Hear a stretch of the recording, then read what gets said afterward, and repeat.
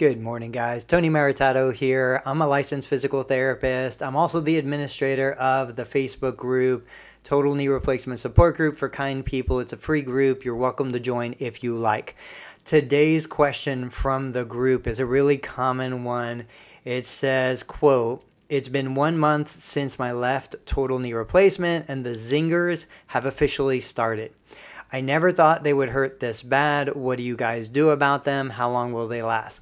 So not everybody gets Zingers, but they're common enough that we see this comment, this question in the group. I can tell you that from my experience in the clinic working with patients who experience these, the rolling pin self-massage and cupping seem to be two of the best strategies to manage these Zingers at home.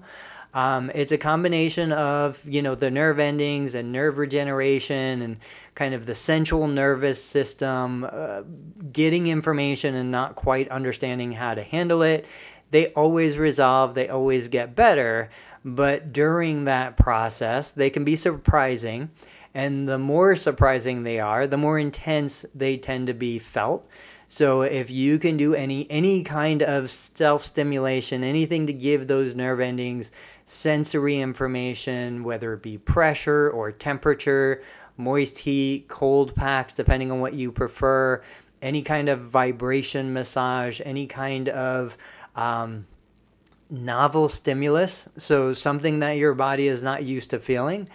A TENS unit sometimes will work really well for desensitizing some of those Zingers. The thing is, you never know when they're going to happen.